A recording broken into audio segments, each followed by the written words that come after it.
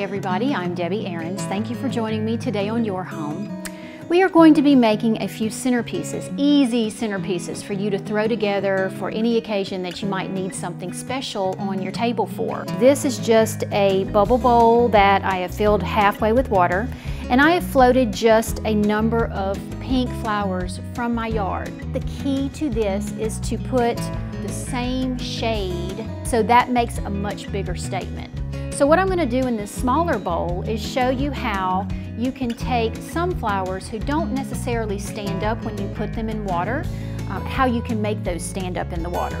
So this is an Astrameria lily. Now let me show you what happens when I float this in the water. It falls on its side. We're going to take bubble wrap. This is the small bubble wrap.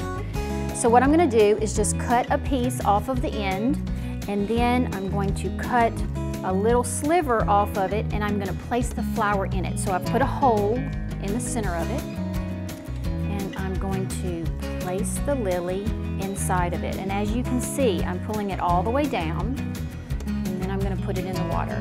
And it stands straight up after that. And what a great centerpiece for you to have on a table. You could even put this in your bathroom, your bedside table. This would be gorgeous, a number of different places, and that's all you need. Very few flowers makes a big, huge statement. A few candles around the bottom of that would be absolutely gorgeous. I hope that all of you have enjoyed this.